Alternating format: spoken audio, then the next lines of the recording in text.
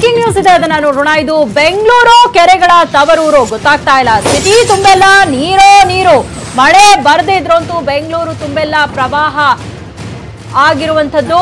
ಹುಳಿಮಾವು ಕೆರೆ ಕೋಡಿ ಒಡೆದು ಮನೆಗಳಿಗೆ ನೀರು ನುಗ್ಗಿದೆ. ಕೆರೆ ಪಕ್ಕದ ತಗ್ಗು ಪ್ರದೇಶಕ್ಕೆ ನೀರು ನುಗ್ಗಿದ್ದು ರಸ್ತೆ, ಮನೆ, ಅಪಾರ್ಟ್ಮೆಂಟ್ ಎಲ್ಲವೂ ಕೂಡ ಜಲಾವೃತ ಆಗಿದೆ. ಇದೀಗ ಸಿಲಿಕಾನ್ ಸಿಟಿ ತುಂಬೆಲ್ಲ ನೀರು ಅನ್ನುವಂತಹ ಪರಿಸ್ಥಿತಿ ಇದೆ. ಮಳೆ ಕೂಡ ಬಂದಿಲ್ಲ. ಹಾಗಾದ್ರೆ ಇಷ್ಟೊಂದು ನೀರು ಎಲ್ಲಿಂದ ಬಂತು ಅಂತ ನೋಡೋದಾದ್ರೆ ಹುಳಿಮಾವು ಕೆರೆ ಕೋಡಿ ಒಡೆದು ಇದೀಗ ಮನೆಗಳಿಗೆ ನೀರು ನುಗ್ಗಿದೆ. ಕೆರೆ ಪಕ್ಕದ ತಗ್ಗು ಪ್ರದೇಶಕ್ಕೆ ನೀರು ನುಗ್ಗಿದೆ. ರಸ್ತೆ, ಮನೆ, ಅಪಾರ್ಟ್ಮೆಂಟ್ ಎಲ್ಲವೂ ಕೂಡ ಇದೀಗ ಜಲಾವೃತವಾಗಿದ್ದು ಆ ಭಾಗದ ಜನ ಇದೀಗ ಪರದಾಡುವಂತಹ ಪರಿಸ್ಥಿತಿ ನಿರ್ಮಾಣ ಆಗಿದೆ. ತಗ್ಗು ಪ್ರದೇಶದಲ್ಲಿದ್ದಂತಹ ಮನೆಗಳಿಗೆ ಇದೀಗ ನೀರು ನುಗ್ಗಿರುವಂತದ್ದು ದೃಶ್ಯದಲ್ಲಿ ನಾವು ನೋಡ್ತಾ ಇದ್ದೀವಿ. ಹುಳಿಮಾವು ಕೆರೆ ಕೋಡಿ ಒಡೆದಿರುವಂತಹ ಪರಿಣಾಮ ರಸ್ತೆಯ ತುಂಬೆಲ್ಲ ನೀರು ತುಂಬಿರುವಂತದ್ದು. ಮಂಡ್ಯವರೆಗೂ ಕೂಡ ಇದೀಗ ನೀರು ಬಂದಿದ್ದು ಜನ ಅಲ್ಲಿ ಓಡಾಡೋದಕ್ಕೂ ಪರದಾಡುವಂತಹ ಪರಿಸ್ಥಿತಿ ನಿರ್ಮಾಣ ಆಗಿದೆ. ಕೇವಲ ರಸ್ತೆಯಲ್ಲಿ ಮಾತ್ರ ಅಲ್ಲ, ಮನೆಗಳಿಗೂ ಕೂಡ ಈ ಒಂದು ನೀರು ನುಗ್ಗಿದೆ. ಇದೀಗ ಸ್ಥಳಕ್ಕೆ ಪೊಲೀಸರು ಬಂದಿದ್ದಾರೆ. ಈ ನೀರನ್ನ ಹೇಗೆ ಡೈವರ್ಟ್ ಮಾಡೋದು, ಈ ಒಂದು ನೀರನ್ನ ಹೇಗೆ ಕ್ಲಿಯರ್ ಮಾಡೋದು ಅನ್ನೋ ಬಗ್ಗೆ ಇದೀಗ ಅಲ್ಲಿ ಕೆಲಸಗಳು ನಡೀತಾ ಇದೆ. ಬಟ್ ನಾವು ದೃಶ್ಯದಲ್ಲಿ ನೋಡ್ತಾ ಇದ್ದೀವಿ, ವಾಹನ ಸವಾರರು ಪರದಾಡ್ತಾ ಇದ್ದಾರೆ. ಅಲ್ಲದೆ ಜನ ಕೂಡ ಓಡಾಡೋದಕ್ಕೆ ಪರದಾಡುವಂತಹ ಒಂದು ಪರಿಸ್ಥಿತಿ ನಿರ್ಮಾಣ ಆಗಿದೆ. ಹುಳಿಮಾವು ಕೆರೆ ಕೋಡಿ ಒಡೆದ ಪರಿಣಾಮ ಅಲ್ಲಿದ್ದಂತಹ ತಗ್ಗು ಪ್ರದೇಶಗಳಿಗೆ ನೀರು ನುಗ್ಗಿರುವಂತದ್ದು. ಮನೆಗಳೆಲ್ಲವೂ ಕೂಡ ಇದೀಗ ಜಲಾವೃತ ಆಗಿದೆ. ಸುಮಾರು ಮಂಡಿ ತನಕ ನೀರು ಬಂದಿರುವಂತದ್ದು. ಅಲ್ಲಿ ಮನೆ ಬಾಗ್ಲಾಕೊಂಡು ಅಲ್ಲಿದ್ದಂತಹ ಜನ ಎಲ್ಲ ಬೇರೆ ಕಡೆಗೆ ಸ್ಥಳಾಂತರ ಆಗ್ತಾ ಇದ್ದಾರೆ. ಮನೆ, ಅಪಾರ್ಟ್ಮೆಂಟ್, ರಸ್ತೆ ಎಲ್ಲ ಕಡೆ ನೀರು ತುಂಬಿಕೊಂಡಿದ್ದು ಅಲ್ಲಿನ ಜನ ಇದೀಗ ಪರದಾಡುವಂತಹ ಪರಿಸ್ಥಿತಿ ನಿರ್ಮಾಣ ಆಗಿದೆ. ಕೆರೆ ಕೋಡಿ ಒಡೆದು ಹೋಗಿರುವಂತಹ ದೃಶ್ಯವನ್ನ ಕೂಡ ಇದೀಗ ನೋಡ್ತಾ ಇದ್ದೀವಿ. ಹುಳಿಮಾವು ಕೆರೆ ಕೋಡಿ ಒಡೆದ ಪರಿಣಾಮ ಇದೀಗ ರಸ್ತೆ ತುಂಬೆಲ್ಲ ನೀರು ತುಂಬಿಕೊಂಡಿದೆ. ಕೇವಲ ರಸ್ತೆ ಮಾತ್ರ ಅಲ್ಲ, ಮನೆಗಳಿಗೂ ಕೂಡ ನೀರು ನುಗ್ಗಿರುವಂತದ್ದು. ಅಪಾರ್ಟ್ಮೆಂಟ್, ಮನೆ, ರಸ್ತೆ ಎಲ್ಲವೂ ಕೂಡ ಜಲಾವೃತ ಆಗಿದೆ. ಇಲ್ಲಿ ರೋಡ್ ಯಾವುದು, ಕೆರೆ ಯಾವುದು ಅಂತ ಗೊತ್ತಾಗದೇ ಇರೋ ರೀತಿಯಲ್ಲಿ ಇದೀಗ ಅಲ್ಲಿ ಪರಿಸ್ಥಿತಿ ನಿರ್ಮಾಣ ಆಗಿರುವಂತದ್ದು. ಅಪಾರ್ಟ್ಮೆಂಟ್ ಕೂಡ ಜಲಾವೃತ ಆಗಿರುವಂತದ್ದು. ಕೋಡಿ ಒಡೆದ ಪರಿಣಾಮ ನೀರೆಲ್ಲ ರಸ್ತೆ, ಮನೆಗಳಿಗೆ ನುಗ್ಗಿದೆ.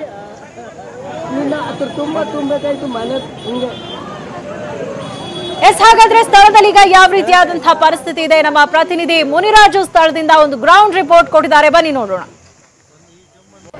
ಬೆಂಗಳೂರಿನ ಹುಳಿಮಾವು ಕೆರೆ ಕೋಡಿ ಒಡೆದು ಅಪಾರ ಪ್ರಮಾಣದ ನೀರು ಲೇಔಟ್ಗಳಿಗೆ ನುಗ್ಗಿದೆ. ಈಗಾಗಲೇ ಸಾಕಷ್ಟು ಜನ ಒಂದು ನೀರು ನುಗ್ಗಿದ ಪರಿಣಾಮವಾಗಿ ಮನೆ ಮಠಗಳನ್ನ ಬಿಟ್ಟು ಈಗ ರಸ್ತೆಯಲ್ಲಿ ಬಂದು ನಿಂತ್ಕೊಂಡಿರುವಂತಹ ಘಟನೆ ಬೆಂಗಳೂರಿನ ಹುಳಿಮಾವು ಬಳಿ ನಡೆದಿದೆ. ಈಗ ನಾವು ನೋಡ್ತಾ ಇದೀವಿ, ಇದು ಹುಳಿಮಾವು ಬಳಿಯ ಒಂದು ಅರಕೆರೆ ಒಂದು ಭಾಗ. ಇದು ಈ ಒಂದು ಭಾಗದಲ್ಲಿ ಒಂದು ಏನು ಹುಳಿಮಾವು ಕೆರೆ ಒಂದು ಕೋಡಿ ಒಡೆದ ಪರಿಣಾಮವಾಗಿ ಅಪಾರ ಪ್ರಮಾಣದ ನೀರು ಈ ಒಂದು ಭಾಗದಲ್ಲಿ ನಿಂತಿರುವಂತದ್ದು. ಈಗಾಗಲೇ ಅರಕೆರೆ ರಸ್ತೆಯಲ್ಲಿ ಏನು ಸಾಕಷ್ಟು ಪ್ರಮಾಣದಲ್ಲಿ ನೀರು ನಿಂತಿರೋದ್ರಿಂದ ವಾಹನ ಸವಾರರು ಮತ್ತೆ ಜನ ಆ ಒಂದು ನೀರಿನಲ್ಲೇ ಓಡಾಡ್ತಿರುವಂತದ್ದು. ಸುಮಾರು 2 ಅಡಿಯಷ್ಟು ನೀರು ರಸ್ತೆಯಲ್ಲಿ ಒಂದು ಶೇಖರಣೆ ಆಗಿದೆ. ಮತ್ತೆ ಇದೇ ರಸ್ತೆಯಲ್ಲಿ ನೀರು ಹರಿತಾ ಇರೋದ್ರಿಂದ ಜನ ಸಹ ಭಯಭೀತರಾಗಿ ಇಲ್ಲಿ ಓಡಾಡ್ತಿದ್ದಾರೆ. ಮತ್ತೆ ಅದೇ ಒಂದು ರಸ್ತೆ ಪಕ್ಕದಲ್ಲಿರುವಂತಹ ಸುಮಾರು 30ಕ್ಕೂ ಹೆಚ್ಚು ಮನೆಗಳಿಗೆ ನೀರು ನುಗ್ಗಿರೋ ಪರಿಣಾಮವಾಗಿ ಮನೆಗಳಿಲ್ಲದಂತ ಜನರನ್ನ ಈಗಾಗಲೇ ಅಧಿಕಾರಿಗಳು ಸ್ಥಳಾಂತರವನ್ನು ಸಹ ಮಾಡಿದ್ದಾರೆ.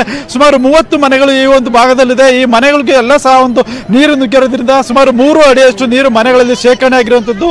ಈಗ ನಮ್ಮ ಜೊತೆ ಇಲ್ಲಿ ಕೆಲವು ಮನೆ ನಿವಾಸಿಗಳಿದ್ದಾರೆ, ಅವ್ರನ್ನೇ ಕೇಳಬಹುದು ಎಷ್ಟೊತ್ತಿಗೆ ನೀರು ನುಗ್ತು ಮತ್ತೆ ಯಾವ ರೀತಿ ಒಂದು ಅವಾಂತರವನ್ನ ಈ ಒಂದು ಕೆರೆ ಕೋಡಿ ನೀರು ತಂದಿದೆ ಅಂತ ಹೇಳಿ.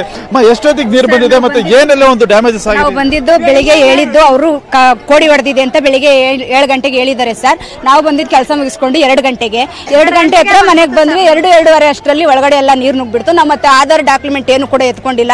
ಒಳಗಡೆ ಇರೋ ರೇಸರ್ ಎಲ್ಲ ಒಳಗಡೆ ಹೋಗ್ಬಿಟ್ಟಿದೆ. ಇವಾಗ ನಾವೇನ್ ಮಾಡ್ಬೇಕು, ಅದಕ್ಕೆ ಪರಿಹಾರನ ನೀವು ಮಾಡಿ ಕೊಡಿ ನಮ್ಗೆ. ಎಷ್ಟು ಮನೆಗಳಿದಾವೆ ಇಲ್ಲಿ? ಮತ್ತೆ ಇಲ್ಲ ಅಂತಂದ್ರೆ ಒಂದು 25-30 ಮನೆ ಇದೆ ಸರ್. ಇಲ್ಲಿ ಫುಲ್ ಎಲ್ಲ ಮುಳುಗ್ಬಿಟ್ಟಿದೆ ಸರ್. ಫುಲ್ ಮುಳುಗೋಗಿದೆ. ಬಟ್ಟೆ ಬರಿ ರೇಷನ್ ಗೀಸನ್ ಎಲ್ಲ ಹೋಗ್ಬಿಟ್ಟಿದೆ, ಎಲ್ಲ ಕೊಚ್ಚೋಗ್ಬಿಟ್ಟಿದೆ ಸರ್. 2 ಗಂಟೆಯಿಂದ ಫುಲ್ಲು ನೀರು ತುಂಬೋಗ್ಬಿಟ್ಟಿದೆ. ನಮಗೂ ಗೊತ್ತಿಲ್ಲ ಸರ್, ಸಡನ್ಲಿ ಬಂದ್ಬಿಡ್ತು. ಏನು ಎದ್ ಮಾಡೋಕ್ಕೂ ಆಗ್ಲಿಲ್ಲ. ಔಟ್ ಸೈಡ್ ಬರೋಕೆ ನಮ್ ಕೈಲಾಗ್ಲಿಲ್ಲ ಸರ್. ಬಿಬಿಎಂಪಿ ಅಧಿಕಾರಿಗಳು ಯಾರಾದ್ರು ಬಂದಿದ್ರ, ಇಲ್ಲಿ ಮಾತಾಡ್ಸಿದ್ರ? ಯಾರು ಬಂದಿಲ್ಲ ಸರ್, ಯಾರು ಏನು ಹೇಳಿಲ್ಲ ಸರ್. ನಾವೇ ಬಂದು ಹೊರಗಡೆ ಬಂದ್ಬಿಟ್ಟು ಇಲ್ಲಿ ಕುತ್ಕೊಂಡಿದೀವಿ ಸರ್, ಈ ಅಪಾರ್ಟ್ಮೆಂಟ್ ಹತ್ರ ಸರ್. ಯಾರು ಬಂದಿಲ್ಲ, ಏನು ಕೇಳೇ ಇಲ್ಲ ಸರ್. ನಮ್ಗೆ ಇವತ್ತು ರಾತ್ರಿಗೆ ಎಲ್ಲಿ ಉಳ್ಕೊಳ್ಳೋದಕ್ಕೆ ವ್ಯವಸ್ಥೆ ಮಾಡಿದಾರೆ? ಏನಾದ್ರು ವ್ಯವಸ್ಥೆ ಮಾಡಿಲ್ಲ ಸರ್. ಎಲ್ಲಿ ವ್ಯವಸ್ಥೆ ಏನು ಮಾಡಿಲ್ಲ ಸರ್, ಏನು ಇಲ್ಲ ಸರ್. ನಾವೊಂದು ಈ ಮನೆ ಹತ್ರ ಅಂಗಡಿ ಹತ್ರ ಕೂತ್ಕೊಂಡಿದೀವಿ. ಯಾರು ಏನು ಹೇಳಿಲ್ಲ ಸರ್, ಬಂದು ಏನು ಹೇಳಿಲ್ಲ. ನಮ್ಗೆ ಇಲ್ಲೇ ಬಂದು ಇದ್ರ ಈ ಮನೆ ಹತ್ರ ಬಂದು ನಿಂತ್ಕೊಂಡಿದೀವಿ. ಯಾರು ವ್ಯವಸ್ಥೆ ಏನು ಮಾಡಿಲ್ಲ ಸರ್. ನಾವ್ ಏನ್ ಮಾಡ್ಬೇಕು? ಅಜ್ಜಿ ಇದಾರೆ, ಮಕ್ಳಿದ್ದಾರೆ, ಚಿಕ್ಕ ಮಕ್ಳಿದ್ದಾರೆ, ಅಜ್ಜಿ ಮುದ್ಕಿ ವಯಸ್ಸಾದವ್ರು ಇದಾರೆ. ಏನ್ ಮಾಡ್ಬೇಕು ಅಂತ ಗೊತ್ತಿಲ್ಲ ಸರ್ ಇವತ್ತು. ಎಲ್ಲ ತುಂಬ್ಕೊಂಡೈತೆ ಸರ್, ಎಲ್ಲ ನಮ್ಮ ಮನೆಗೆ ಎಲ್ಲ ನೆಂದು ಹೋಗೈತೆ. ನಾವು ಒಳಕ್ಕೆ ಹೋಗಿ ಎಲ್ಲ ಆಚೆ ಹೋಗಿದ್ವಿ, ಬರೋದಕ್ಕೆಲ್ಲ ತುಂಬ್ಕೊಂಡೈತಿ. ಇದೇ ಮನೆ ಸರ್ ನಮ್ದು. ಯಾವ ರೀತಿ ಹೇಳ್ತೀರಾ ಸರ್? ಏನು ಹೇಳ್ತೀರಾ ಅದು ನೋಡಿ ಸರ್. ನಾವೆಲ್ಲ ಮನೆಗೆ ಎಲ್ಲಿ ಊಟ ಮಾಡೋದು ಎಲ್ಲ ಹಿಂಗೆ ಆಗೋಗೈತೆ ಸರ್. ಏನು ಒಳಗಡೆ ಹೋಗಕ್ಕೆ ಆಗಿಲ್ಲ ಸರ್. ಇದು ಇಲ್ಲಿನ ನಿವಾಸಿಗಳು ಹೇಳ್ತಿರುವಂತದ್ದು ಏನು ಈಗಾಗಲೇ ಎಲ್ಲ ದಿನನಿತ್ಯದ ವಸ್ತುಗಳು ಸೇರಿದಂತೆ ಬಟ್ಟೆ ಬರೆ ಎಲ್ಲವೂ ಸಹ ಮನೆಗಳಲ್ಲೇ ಇದೆ. ಆದರೆ ಭಾರಿ ಪ್ರಮಾಣದಲ್ಲಿ ನೀರು ಸಂಗ್ರಹ ಮನೆಗಳಲ್ಲಿ ತುಂಬಿರೋದ್ರಿಂದ ನಾವು ಇವತ್ತು ರಾತ್ರಿ ಎಲ್ಲಿ ಇರಬೇಕು ಅನ್ನೋ ಒಂದು ಗೊಂದಲದಲ್ಲಿ ಜನ ಇರುವಂತದ್ದು. ಈಗಾಗಲೇ ಅಧಿಕಾರಿಗಳು ಸಹ ಇಲ್ಲಿಗೆ ಆಗಮಿಸಿದ್ರೆ ಅವರು ಸಹ ಒಂದು ಕೆರೆ ಕಟ್ಟೆಯನ್ನು ಮುಚ್ಚುವಂತ ಕೆಲಸದಲ್ಲಿ ನಿರತರಾಗಿದ್ದಾರೆ. ಆದ್ರೆ ಅದು ಯಾವಾಗ ಮುಚ್ತಾರೆ ಮತ್ತೆ ಯಾವಾಗ ನೀರು ಕ್ಲಿಯರ್ ಆಗುತ್ತೆ ಅನ್ನೋದು ಸಹ ಸಾರ್ವಜನಿಕರಿಗೆ ಪ್ರಶ್ನೆ ಆಗಿರುವಂತದ್ದು. ಕ್ಯಾಮರಾ ಪರ್ಸನ್ ಕೊಂಡಯ್ಯ ಜೊತೆ ಮುನಿರಾಜು, ನ್ಯೂಸ್ 18 ಕನ್ನಡ, ಬೆಂಗಳೂರು. ಇನ್ನುಳಿದ ಸುದ್ದಿಗಳನ್ನ ನೋಡೋಣ ಬ್ರೇಕ್.